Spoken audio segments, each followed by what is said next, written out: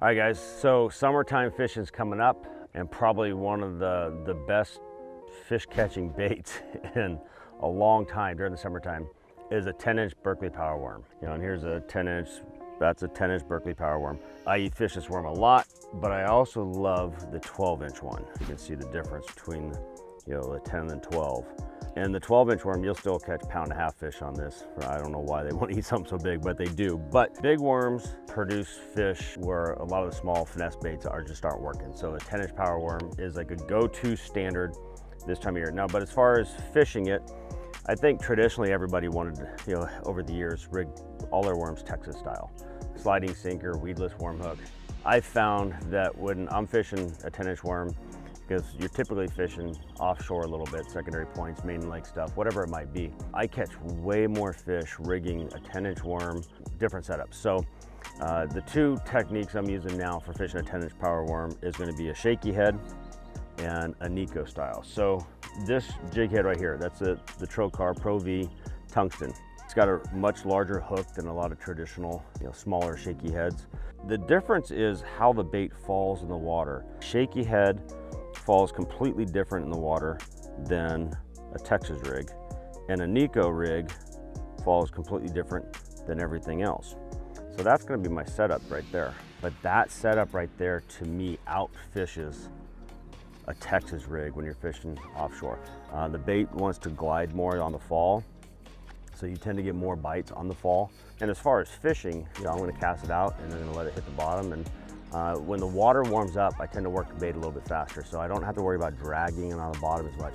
I tend to hop the bait, make it come off the bottom more. So you want that bait coming up, down, and letting the ribbon tail create a lot more of that action, fluttering vibration as that tail's falling and going up. So if you have not fished a big 10-inch or even a 12-inch Berkley power worm on a shaky head, I think you're gonna be really surprised how many more fish you're gonna catch on it. Still weedless, you can bring it through brush piles and over stumps, so it works great from that standpoint, but definitely. So let's rig up a Neko rig and show you the difference on that one as well.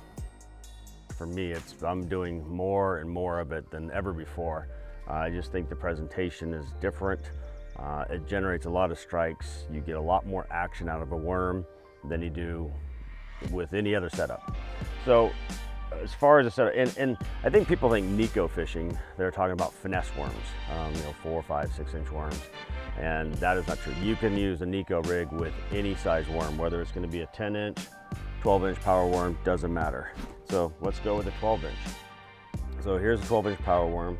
I'm going to use a number 1/0, 2/0 Trokar Neko finesse hook. It's like that. Still pretty heavy wire. You can fish on a 15-pound test if you need to. Still be able to get a good hook set. Typically, if I'm going to fish this, I'm tending to be fishing offshore. I'm going to be fishing in whatever 5 to 30 foot of water. So I tend to use heavier weights in the summertime. Sometimes you want a really fast fall. Sometimes you want a slow fall. That being said, I tend to put O-rings on my big worms because if I put a bigger weight on there, when you cast hard, you can rip the hook out of the soft plastic and you lose your worm, you lose your weight. So I just got a simple O-ring, slide the ribbon tail through it. I don't do right in the middle of the worm. I come up just a little bit forward. But what's nice about the power worms is they got all these little ribs on them, so it holds your O-ring in place. All right, so there's my O-ring. There's my Neko hook. So I tend to go from the nose of the bait back. So your hook's pointing up as that worm is falling, like so. You can use, there's lots of different Neko or nail weights, whatever you want to use. This one's just a lead one, but so you're just sticking that in the nose of the bait. And the thing about a Neko rig is it falls almost straight down, and it falls a lot quicker than it does a shaky head or a Texas rig. So you can actually use lighter weights in it and still get a faster fall than you will out of the other. The reason, because the bait goes straight down like this, where if you got a shaky head, it tends to glide a little bit more, and a Texas rig actually falls like this more. It doesn't glide. So, but that would be a 12-inch Neko rigged power worm.